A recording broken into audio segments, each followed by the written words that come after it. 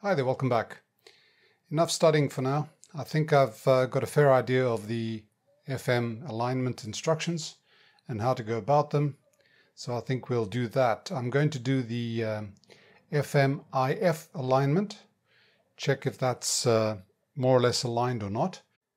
But just before we get on with that, I'd like to invite you to visit the sponsors of this video, PCBWay. They are the PCB manufacturers that I use. You will get amazing prices. Right now they're running the PCBWay Big Sale, the Christmas Shopping Festival 2020, and you'll be able to enjoy some incredible discounts, a lot of giveaways, a lot of prizes, a lot of vouchers, just the right solution for your Christmas needs. So pop over to PCBWay.com and help support the sponsors of this video. Now, if we go to the instructions, they give us 4 steps. The first one, 10.7 megacycles modulated, that's the IF frequency. So we send a signal at 10.7 megahertz with a audio tone FM modulated on it. We inject it into test point B. Now test point B, according to, again, the service manual, is a pin sticking out here. It's that little pin over there between the 2 transistors.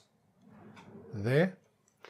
So we'll put our signal generator and we're going to follow the convention of the positive is ground. So we'll connect the positive of the signal generator. It doesn't really make any difference, but we'll connect that there and we'll connect the negative to there. Now this means that this is actually connected to ground. So maybe it's the other way around. Well, I'll see what the result is. Because this thing is floating, it's not being powered with a ground or earth referenced power supply. This should not make any difference because this is an AC signal coming through anyway. I've got it coming through the pi attenuator, the switcher, just to give the isolation that I need with the capacitor there, because they do say connected with a capacitor. Continuing the instructions, you set the dial at 98 megahertz, which is where it is now. And you adjust trimmers L105, L106, L28, 29, 32, 33, and 36. That is across the voice coil. Reduce the input so that the output is not greater than 0.4 volts. Now that means we're sending an audio tone, FM modulated, on the IF frequency carrier. And we should hear that. Now let's switch it on and see what we do here.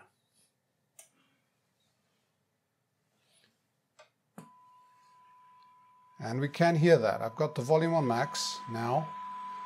We can hear that. But before going into that, let me show you what it is that we're doing. Signal generator is sending a signal at 10.7 megahertz. The amplitude is 8 millivolts. We'll see why in a second. There is modulation on it. It is FM type. Deviation of about 5 kilohertz. I'll probably put more on there, 10 kilohertz. FM frequency, 1 kilohertz tone. And we will activate that. Now I've got that coming out of there into my stepped attenuator dummy antenna system. All I'm doing, I've got no attenuation on here. All I'm doing is using the fact that this is AC coupled. There's a capacitor in series. So we don't have the signal generator directly coupled to the input source, test B there. Then we've got the signal coming out of here and going to the radio with the positive on the chassis, which is a positive ground, and the negative going to the test point B over there. Now, if I switch it on, I'm going to put the AC voltmeter on or across the speaker output. And if I put the volume up, we start hearing it. And we see that it's deviating. What is that? That's on the 1 volt range, so it's 0.3 volts. So maximum volume is fine. We don't have to worry about that. Perfect. Now what I'm going to do is I'm actually going to, let me try 9 millivolts. Yeah, that's still under 400. 10 millivolts, that's 400. I'll leave it at 10 millivolts.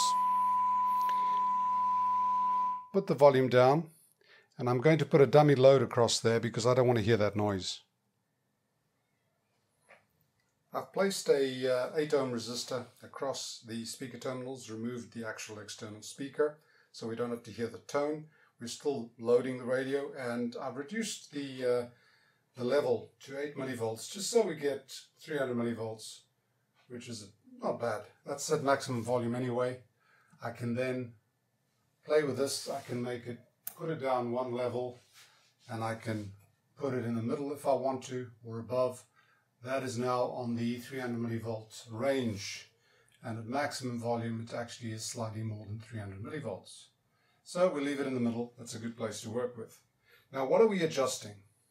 If we look at the instructions again, they tell us to adjust L105, L106, L28, L29, L32, L33 and L36, and we're trying to get the greatest amplitude on the output across the speaker coil. So where are those coils? Well, the first one, L105 and 106, are down here. They're inside here. One is reached from the front and the other one from the back. Then we go to the IF chain, and then it's very simple. It's this IF transformer. One is at the bottom and one is accessed through the top here. The second IF transformer, again, one at the bottom and one accessed through the top here. And the third IF transformer, one at the bottom and one access through the top here. Now 36 is the one at the bottom according to the instructions. So we're going to do those two front and back, this one top and bottom, this one top and bottom, and this one just the bottom. The top one is the discriminator adjustment, which we'll do next. Now to start, I'm going to do the one in the front here because it's quite easily accessible. No. Oh, there's a bit of improvement there. There's a bit of improvement there. Okay. And this one here, I have to use a different sticky thingy. Well, that's about it. That seems to be peaked. Good. That was a bit weird. I'm not sure that I don't want to mess with it too much, but it was very difficult to actually grab onto it. Let's start with these guys. Now to do these, I'm going to lay this on its front just to make it easier to work with. Now I'm leaving the volume where it is because now it's not easy to reach. So let's start here.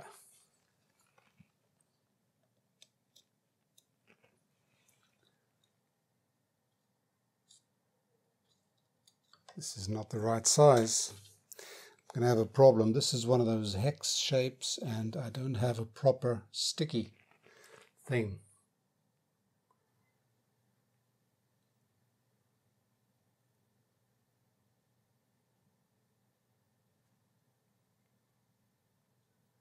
Well, that is basically peaked. It was there. I didn't change anything at all. Let me try the top one. Now that's accessible through the top here. That is not tuning, I'm just touching the signal wire. I haven't got it yet.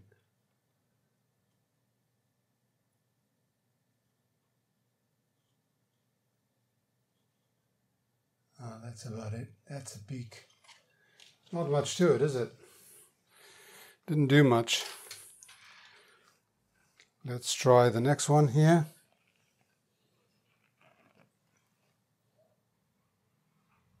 Nope.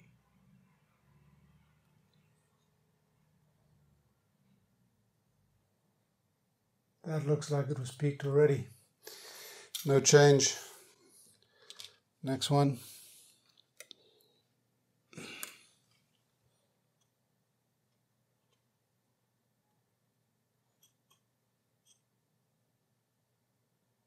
Oh, down. Oh. Okay, we got a bit there. Okay, we got a bit there. Good. That's improved it somewhat. Next one. This guy over here. Or rather this one, sorry. Oh God. What kind of... Is it a screw one? No.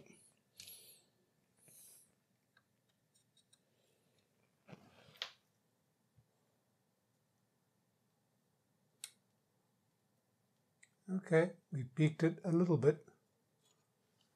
All right, we've improved it just a little bit, and that's good enough for me. Okay, now we'll go to the next step. Well, it looks like I've got this thing wrong. I think I identified these ones, these IF transformers here, the FM IF transformers, as to which was top and which was bottom. According to there, the secondary L37 is actually the top, and the top is not the top of the radio, it's the top of the IF transformer, which is on the other side, which I thought was L36. Okay, so when I aligned the IF, I was doing the wrong one. I was actually aligning or changing the discriminator.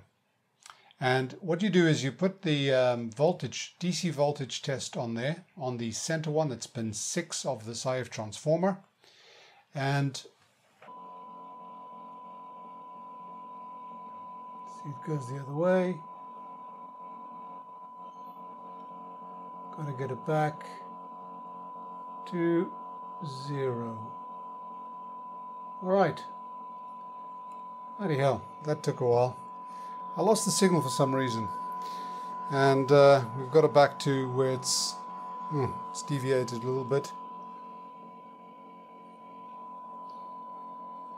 Just by moving this,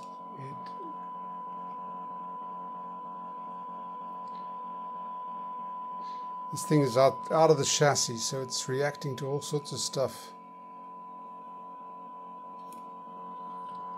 Well, that's close enough. So it looks like we've aligned it. I've just got to correct the alignment of this top one, which I messed up thinking it was L37. So I'll put it back on AC volts and just check the alignment again. And I think that's our FM IF alignment done. And here she is, folks, as shiny as she's going to get. I managed to get all the grime off. I polished it. I waxed or polished actually the leatherette, so it's all come out nicely. No more gooey sensation when you put your fingers across it. There are certain things you can't get rid of, and that is the bubbles on the chrome,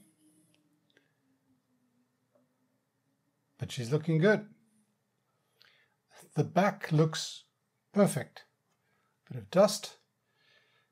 All the lettering was cleaned up, so it's standing out now. Brilliant.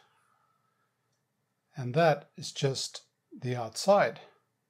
Now, if you recall, there was a hinge missing there. Not anymore. I managed to fix that, and I'm pretty proud of myself on that one. I got a very thin sheet of metal and I cut a shape of that hinge, stuck it to the back there, drilled a hole through it, and now it works, which is great because that really was an eyesore. And there it is. Everything was cleaned up. This plate was removed, the screws were cleaned up, everything was cleaned up underneath. I did the best I could on here. There's a lot of stuff here that you just cannot get off. It's actually the bronze there that's worn off. That there is the chrome that's worn off, but everything here has been cleaned up. So this one is showing its age, but it is as refreshed as it can possibly be.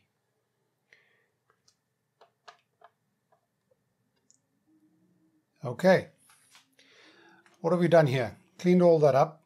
I've cleaned the hinges as much as I could. Tried to remove some of the rust there. The screws were cleaned up. All the back, the leather was cleaned up. And then I had to make a decision about this power supply. And what I decided to do was to leave it, well, sort of.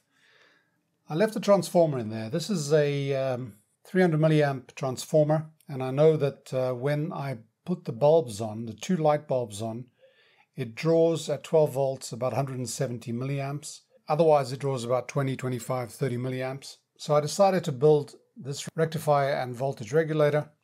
And what it is, it's a full wave with a center tapped here. This transformer is it's about 12012, And so I used 2 diodes and made a full wave rectifier like you do in a tube radio. 2 diodes, the center tap is 0, and then 2200 microfarads filter cap into a 12 volt 7812 voltage regulator, a 100 nanofarad cap there just for transient response, and then that goes in where the other one went.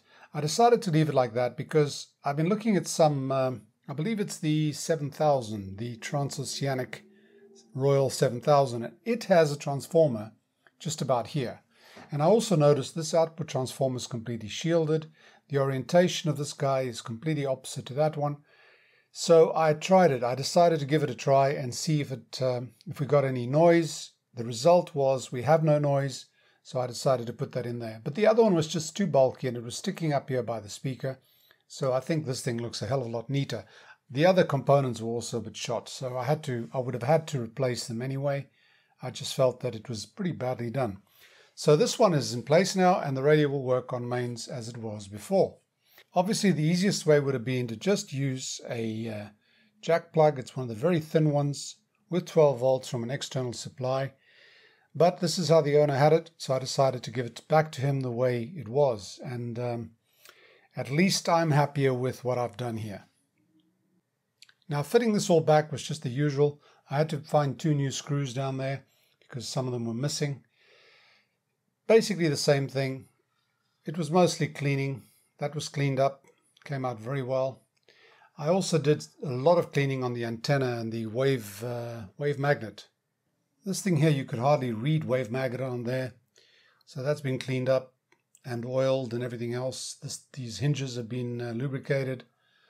This thing now works fantastically. The antenna comes out perfectly. And it was in perfect shape, which is a good thing. So now all that's left is for us to try it out.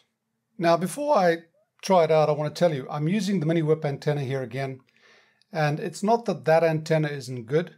It's just that all the radios I've tested on this bench, I've used the mini whip, and I like to use the same antenna just so that we can get a better comparison if we are, comparing one to the other.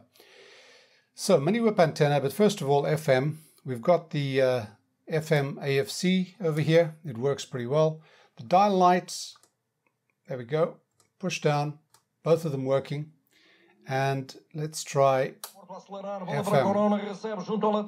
FM. Football again.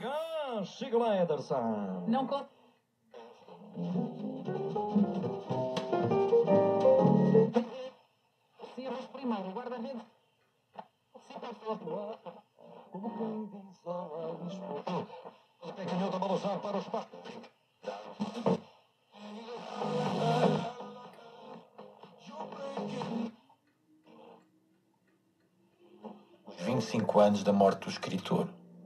Olá, sejam bem-vindos ao Melancómico. Pensamento, comentário sobre a amizade. Tolero todos os meus amigos, até as suas virtudes. O Vitor. Lisas, a única situação é a do Porto. MS romântico sentimental. A Júlia é sem esforço uma cozinheira de... So what can I say about FM? Picks up the usual stations, it's pretty clear. It's not as bright as some of the radios I've tested here, but it sounds good and it picks up pretty well. So the treble and bass control is just basically bass to the left, treble to the right. It could probably do with the separate controls, but this is what we have. The AFC, as I said, works very well.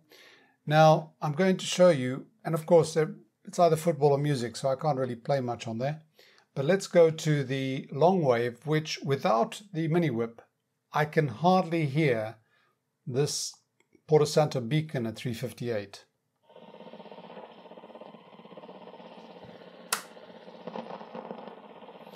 Oh, and just a caveat, there's a storm that we've been going through for a few days, so there's a heck of a lot of noise. If you listen carefully, you might hear the wind howling. So there's a lot of noise on the AM bands. Some of it is to do with that, obviously.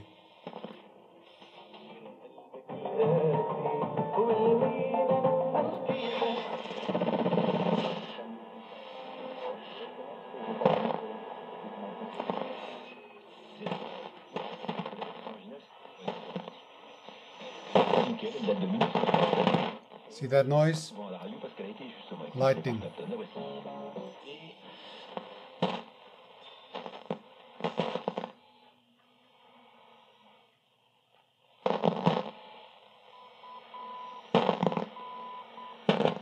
There's my beacon again.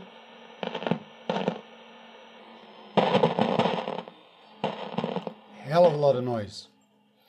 Medium wave.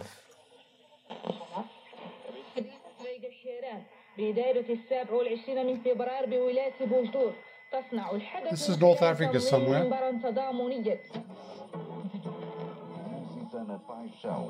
The Madeiran station.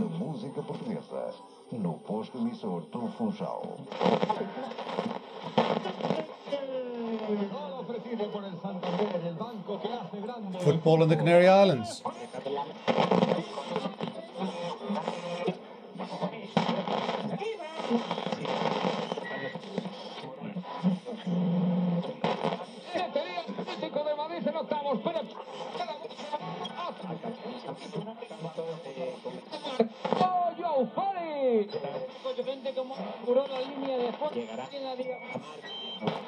Just a comment on this repeated station on here. Somebody mentioned, I think it was Stefan, that this could be the result of products produced by overloading the mini whip. But what I tried earlier is there's this one station that appears about 5 times on here. And I tried with the wave magnet and I was getting it. You have to sort of orient this properly. And I was getting it in exactly the same places that I'm getting here. So it probably is a question of a case of repeated transmitters coming from the Canary Islands. Because we are at this distance, basically they're all the same distance from us, and we're getting the result of 3, 4, 5 repetitions of the same band. So let's go to shortwave. Normally don't get much down here. This is the 2.4 megahertz.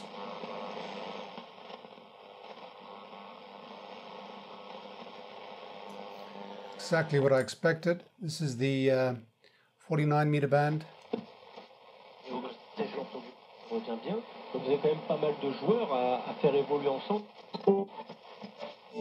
Every sentence she said had hidden meanings. I knew that. She just wanted to know that how I look like.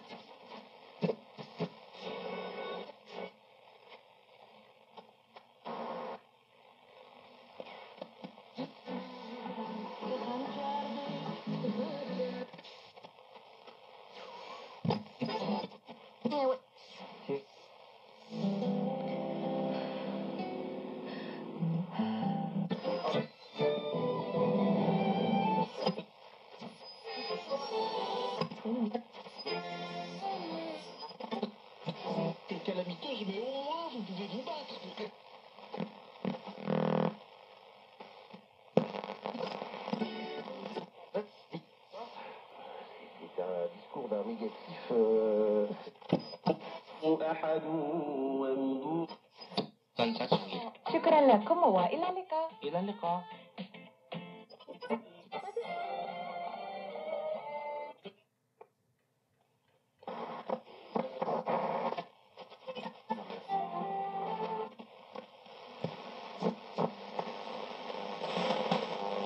So that's pretty busy there. It is evening. This is now the 31 meter band.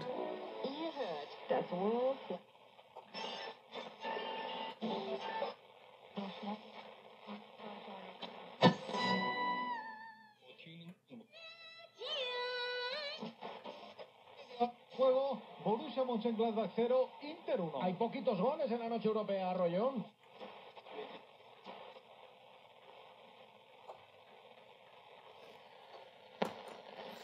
25 meters. Not much at this time of night. Still to come from the BBC World Service. Well, I was wrong. Thank you, sir. The next 30 minutes. What can or should the rest of the world do to resolve the conflicts in northern Ethiopia? Well, I hear from the senior official for Africa at the US State Department. El árbitro de encuentro World Radio. Los saludos de Jesucristo.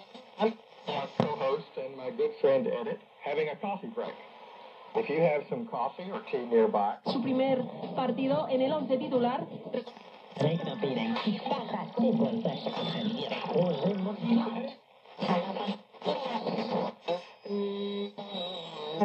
Election. Mr. Barr's comments come despite Donald Trump's repeated claims that the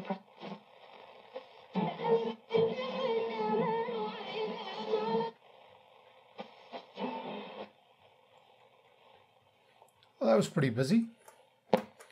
19 meters.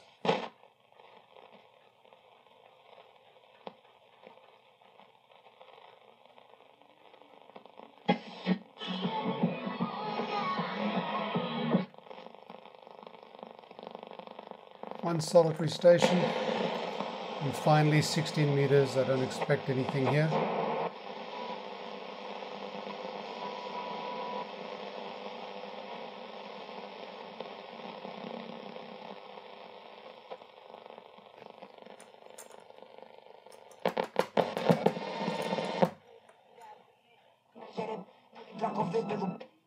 Back to FM. Well,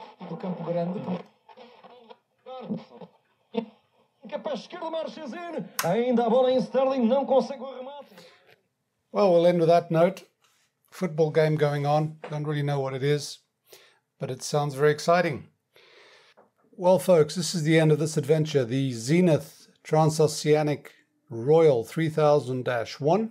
It's the first Zenith that I do. And what can I say? It's completely different to what I've done before. It's completely different to the German radios. The ones that I've had here are the GRUNDIG. I'm talking about world band receivers. The GRUNDIG 2100, the Satellite 2100, and the I've also had the Braun T1000 CD. I think that's the labeling. And they are completely different. There's a philosophy, there's a way of doing things with the German sets that differs from, for example, this one. Now, I do understand this is quite an exceptional one because this is one of the last point-to-point done radios that I've ever that they produced. I think the 7000 is also point-to-point, but which in itself is quite a feat. So yeah, this is a different philosophy altogether. However, as far as working on it is concerned, I think this one's actually easier to work on than for example, the Braun or the Satellite. It's a lot simpler in terms of circuitry. The other one is typical German over-engineering. You can tell right away. But they both have their place now. I like it. I really do like this radio. I think it's incredibly well built. It's like a tank. And it's very clever the way some of the circuitry has been applied and the way everything is actually quite serviceable. You take this thing out with 4 screws, it's fantastic. So there is no hassle there. And the finish, well, it's not supposed to be pretty. It's really a functional, a practical radio. And that in itself has got its own beauty, and I like it. I really do. So I'm glad I had the opportunity to work on this, and I hope you've enjoyed the series, and I hope that you'll join me for the next one, whatever that may be. I hope you've enjoyed that. If you have, please click like, share the video, subscribe to the channel, and if you want to support the channel directly, you can do so on Patreon. Thanks for watching. Bye for now. Stay safe.